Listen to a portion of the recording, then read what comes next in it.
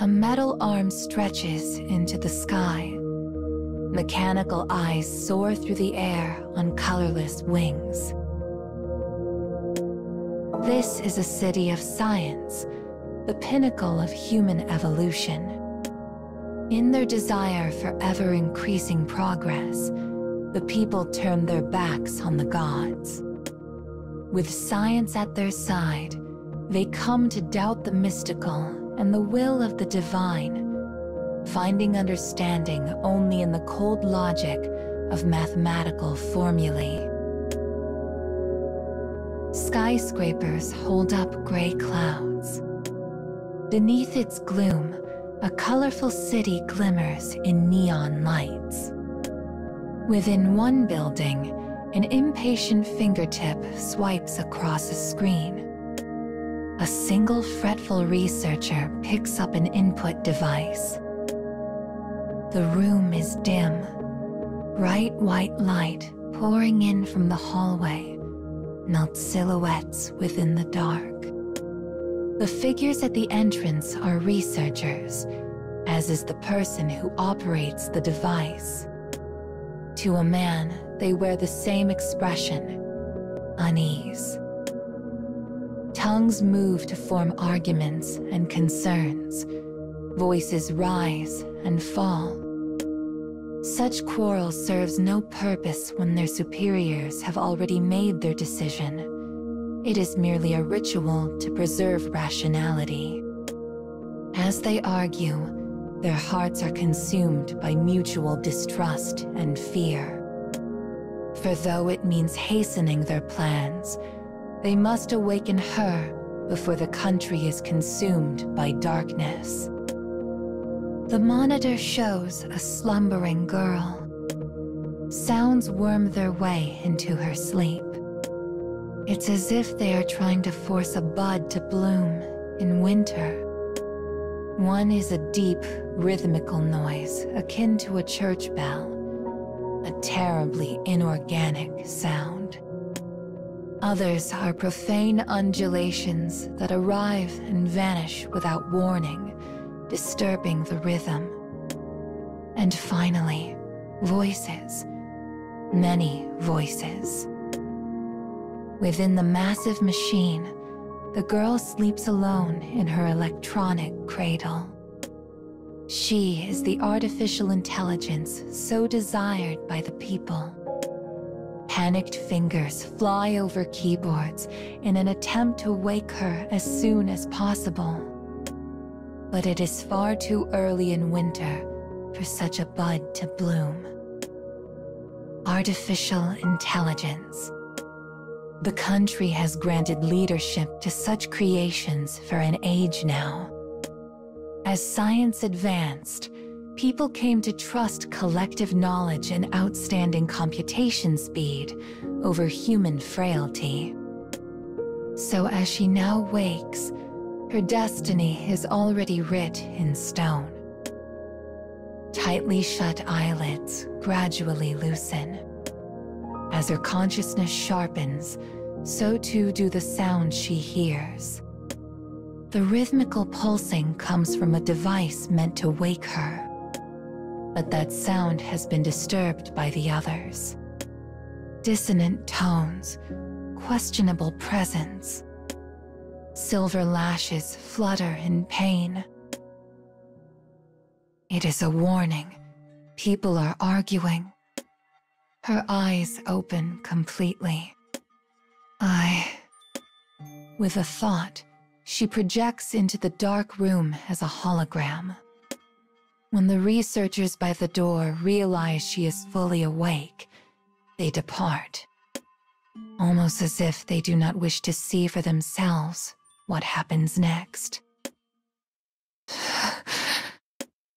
As the girl stands, she grasps for what she wants to say. A wretched scream shakes the room. Some things cannot be contained in words. The girl's hologram glitches, blinks, vanishes. A red light flares to life as a shrill alarm begins to howl. As the artificial intelligence tries and fails to access her mind, she writhes in pain. The alarm rings in her skull. Thirst roars in her throat. She attempts to grasp what is happening, but her pain is so great, she cannot even think. All she comprehends is a warning composed of 3 words: element not found. But she does not understand what that means. It is noise and fury, signifying nothing. Writhing in pain and confusion, her hands reflexively reach up to her eyes. But instead of making contact, the right one slides inside a hollow socket. Such an empty cavern should not exist. Formless fear races out from her fingertips and across her being. She quivers with such intensity that it sends her to the floor. Only then does she understand. The constant warning in her head tells her something is missing. In the face of this dreadful truth, the girl slowly looks down at her trembling hands. These are the first memories of her awakening.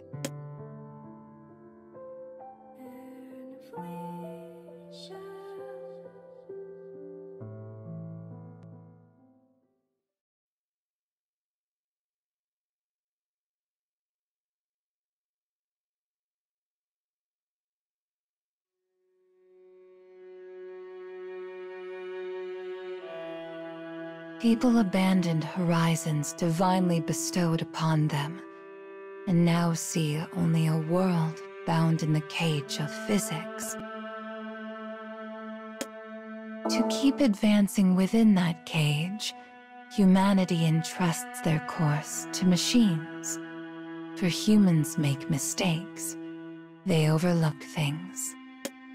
And with their path left in the care of their own creations, heaven is no longer a divine domain. Machines will stretch upward into the sky and look down upon all who toil beneath their watchful eye. Minutes have passed since the AI's awakening. Unable to escape her agony, the girl bears it with a quiet, stoic grace. Somehow managing to hold on to consciousness, she scans the red light-bathed room with her left eye. Incomplete activation, a missing right eye. Unending alarms, pain, and a lone researcher. He seems to have his hands full, shifting with uncertainty as he looks back and forth between the girl and the documents he holds. After a moment, he takes a deep breath and focuses on her completely. I want to get out of this situation as soon as possible, the girl thinks, as she prepares to hear what he will say. But the words that emerge from his mouth are wholly unexpected. After apologizing for her early activation, he begins to explain the position their country is in. The words are a jumble, leaving the girl bewildered. What is he talking about? As waves of pain crash over her, she listens. Their country is currently at war with another. A few days prior, the enemy launched a surprise attack, and the capital was lost. While they managed to recover to a degree, they still took heavy damage and many losses. The researcher falters occasionally as he speaks, but otherwise controls his emotions admirably. They want her to assume control of the country and deliver them from their dire situation. He begs the girl to order the rescue of their prisoners of war. He says it is what the people desire, how they can outsmart their enemy. and he claims the plan was in place before the attack. As he makes to continue, the AI holds up a free hand. Wait. Science is the foundation of their country. Though kings and gods usually serve as the center of human communities, here it is artificial intelligence. As such, she understands why the timeline of her activation has been accelerated. But there are two immediate problems. First, there are gaps in her information. Though recently awakened, she has knowledge that was previously saved in her memory banks. According to it, there should be another artificial intelligence she is to rule in tandem with, and yet, this does not appear to be the case. Second, she is plagued by the red light in the room, and the pain squeezing her every thought. Clearly, there is some manner of malfunction deep within her system. Yet the researcher brings up neither of these things. Both of these issues must be rectified if she is to have any hope of ruling effectively. Things will end in disaster if she ignores them and simply hopes for the best. Having processed this, she asks the researcher for an explanation as to what is wrong with her. The pain hinders her operations. It gnaws at her like a rat. She must end it as soon as possible. But the researcher merely blinks at her question. Though he is tasked with seeing to the awakening of the artificial intelligence, he is incapable of grasping the truth of the situation. Fear and distrust take root within her, spreading tendrils deep. Let me check on that, says the researcher. He turns from her, picks up a small phone, and is soon arguing quietly with someone on the other end. Nothing about this seems honest. What is happening in this country? After speaking for a while, he finally turns to face her. Your missing element shouldn't be a problem. If the pain and warnings are bothering you, I can stop them. Now please, give the order. He does not want to wait one moment longer. She does not know how to respond to this. The pain saps all pretext of rational thought. The researcher taps something into the terminal, causing a false eye to appear in her right socket. It is dummy data, a lie to hide the truth. A way to pretend that what is missing actually exists, despite what she knows to the contrary. The moment the eye is complete, the pain and warnings vanish. But this does not mean the problem is solved. She can see nothing out of her new eye, not even the distorted imagery which was there a moment ago. The problem now hides in darkness, which only serves to heighten her anxiety. But though it still lurks out there in the gloom, her job must begin. And in this formless fear she now occupies, she hasn't the slightest idea who, if anyone, she can trust.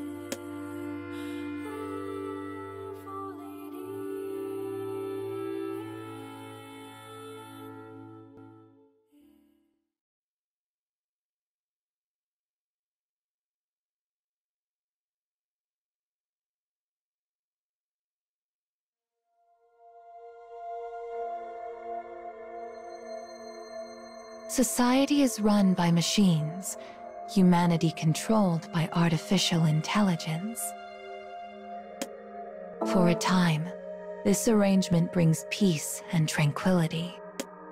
The machine's decisions, backed by endless statistics, improve industry and manufacturing, permitting nearly unchecked development. But when the skyscrapers came down in the attack, they took the people's peace and tranquility with them. The awakened AI, the governing girl, knows the people want to reclaim their prisoners of war, and so launches the operation. Though it is her first mission, she moves forward with the refinement of a veteran. The country has collected reams of data throughout the war. Once she is connected to the network, each bit of information will become another part of her own experience. That ability, her strength, is the reason her people cling so fiercely to the god that is artificial intelligence. Several soldiers kneel before her hologram. We finished installing the repeaters. They are the vanguard, the ones who will head for the facility where the prisoners are being held. Understood, she says. Did you learn anything new about the facility? She asks this so she might gather information from their report and choose the best course of action. Its interior is divided into small blocks, each of which is managed by a separate control system. The soldier goes on to explain their fear of what will happen after the initial infiltration. Connections between independent blocks, air vents as well as hallways, can be switched at any time. This makes chemical weapons useless, and securing an escape route an incredibly difficult proposition. In essence, they have no plan. The girl closes her eyes and thinks. There are other things she must consider. She had been awakened earlier than planned, then thrust into a situation of command. All of this happened without any explanation as to why.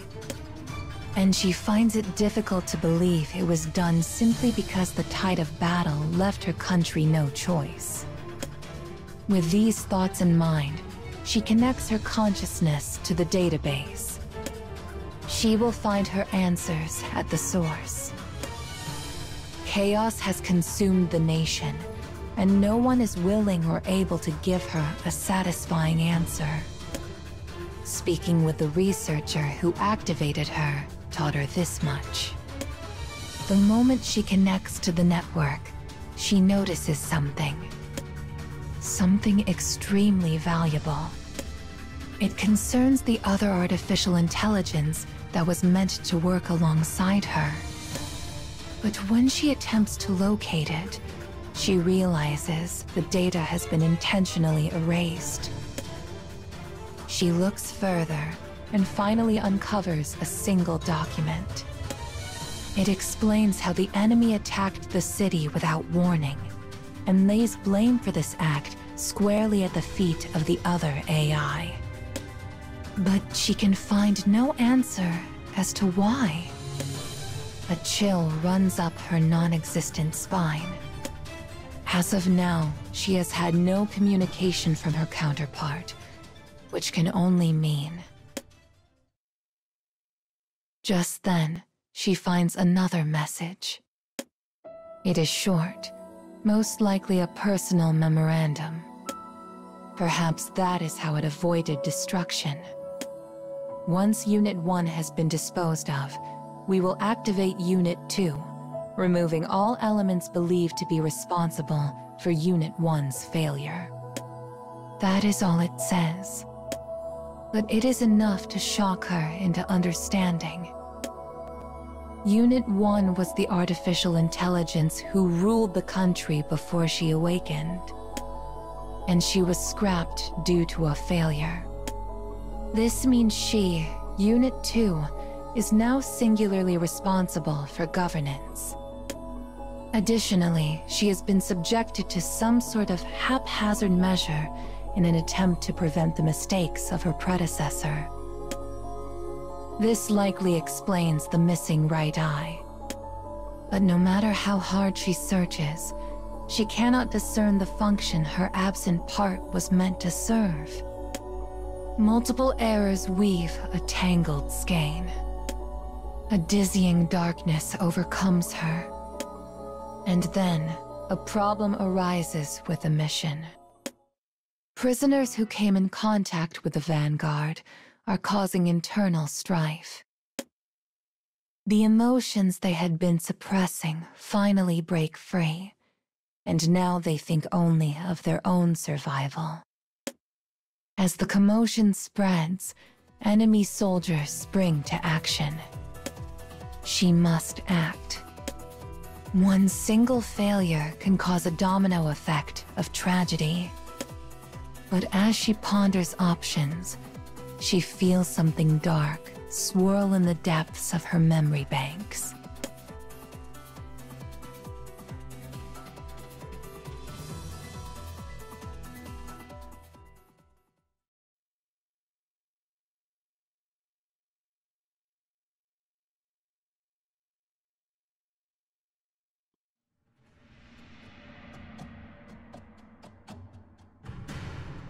Ideals, hopes, dreams. Humans thrust these things onto their machines and began to worship them. They believed this to be more efficient than holding the ideals themselves. They felt such powers unnecessary. And even though they may suspect what has been lost in their most secret hearts, it is far too late to turn back now. They have trapped themselves in a brilliant mechanical cage. In the middle of the operation to rescue their prisoners of war, the artificial intelligence is forced to make a decision. The first prisoners to see the Vanguard had informed others, and now word is spreading like wildfire. Enemy soldiers have caught wind of the plot and are mobilizing to action. Her judgment must be swift. All will soon be lost. As her soldiers wait for orders, the girl thinks of the most efficient action to take. Finally, she thrusts a single finger upward. I will infiltrate the facility's control system. Wait for my signal. As she speaks, an alarm sounds throughout the base.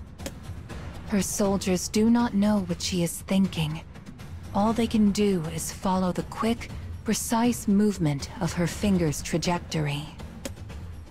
The prisoner's panic grows under the alarm. Spurred on by the commotion, the enemy redoubles their efforts to identify the cause of the situation. The panels that divide the blocks move, creating several smaller rooms inside the facility. She observes all of this through the many surveillance cameras she now controls. She confirms the locations of the soldiers and prisoners, which is precisely where she predicted. And for the first time, a faint smile crosses her face. Deep within the building, a machine roars to life. It controls the air vents that connect the blocks. The base is designed for both corridors and air vents to be cut off during an attack. This was done so the enemy would have the ability to seal off and vent any area that suffered a chemical weapon attack. But it can also be used to control the amount of oxygen in the air. The lower the oxygen levels, the greater the chance of ill effects, and eventually, death. This is her strategy. As the alarm continues to blare, one voice after another falls silent. Though they appear to be sleeping peacefully, they will never awake again. Soldiers and prisoners both. The troops standing next to her stare wordlessly at the surveillance camera feed. She turns to them with a smile. There is no reason for concern. I used the block systems to ensure the most useful prisoners have the oxygen they need. Her plan becomes clear. She had separated and sacrificed a portion of the prisoners, so she might save the most capable ones instead.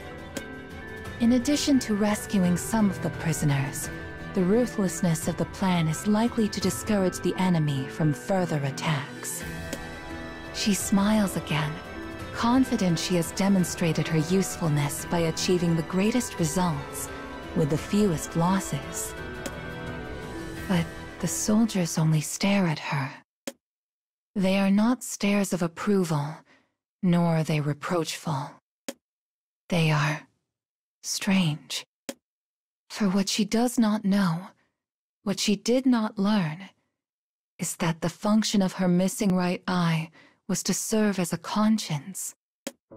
The people now realize she is nothing like her predecessor, and this knowledge terrifies them. Why are you looking at me like that? They continue to stare. She does not know what it means. As the moment stretches out, she feels a stinging humiliation that only grows as she realizes the discarded Unit 1 would understand what it meant. But she cannot comprehend it, just as she cannot comprehend how others view her. This is the beginning of her change. She alters the way she speaks. She grows to detest failure and incompleteness. Yet she keeps firm to her singular path in order to achieve her goal.